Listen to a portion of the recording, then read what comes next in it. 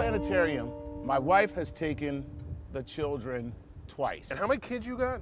I've got 3. And when are you going to stop making babies? As soon as I learn to have protected sex.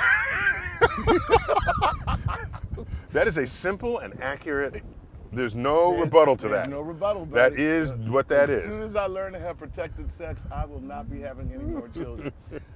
But I've never taken my kids to the planetarium. Oh, and tell me their ages again? So I have a 16-year-old and a 10-year-old. 6 and 10 and a 0. A 3-year-old. Yeah, okay. Yeah, the 3-year-old, you know, even though it'd be nice to take her because she could still experience it. Yeah, you just feel it. Yeah, you'll she feel can it. still look up and be like, oh, look at that, that's the nice guy and stuff like that. You know, she at 3 years old says this all the time. Daddy, I want to be an astronaut. Really? Yes. Nice. I want to go to the moon.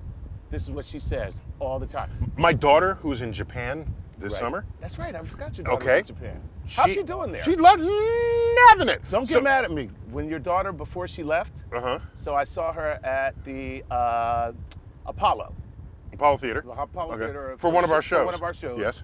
And we were backstage, and she was like, yeah, I'm going to Japan this summer. And I went, all right, so here's the deal. Watch yourself. Don't go crazy. But go a little crazy. Okay. And don't tell your father I said that. Now you tell me this after the summer's over. She's in Japan now, so you know. But go ahead. So she said, curiously, because she likes comparing the cultures, American culture and Japanese culture, not only just the obvious stuff, but subtle things. Like how do people think? What do people dream of? Right. How do they plan for a future? Right. And how does the language capture that? Ooh. Or not. Right. Certain things exist in some languages that don't exist in others, depending on the need to have that ability to express the ideas and thoughts and dreams and aspirations of a culture. That's true. Okay. Because words are merely containers of things that you actually can associate. Correct. And if there are things to associate in your culture that need a word, you will come up with a word for it. Exactly. All right. So what she said was, in Japan, when you ask kids, what do you want to be when you grow up? Nobody says anything that is sort of rare and exceptional. Really? Yeah, they might say a doctor, a lawyer, whatever, but they're not going to say astronaut. Okay. They're not going to say rock star. Okay. They're not going to say prime minister. Right. Whereas in America, when you're young, these are accessible to us, at least psychologically, from a very young age. That makes sense. And so it's an interesting contrast. And I can ask, what's going on in the United States that gives people the power to dream that way against highly statistically improbable odds?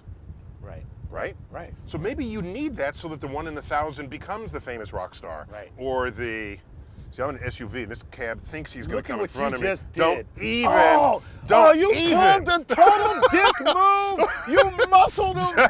You muscled out a cab. Where did he think he's going to That was great. And you know what? Here's the thing, too. What? Because he's driving a Ford Focus, so they're tiny cab. That's a tiny cab. That's a tiny and cab. you basically were just like, excuse me. Excuse you. You clotheslined him.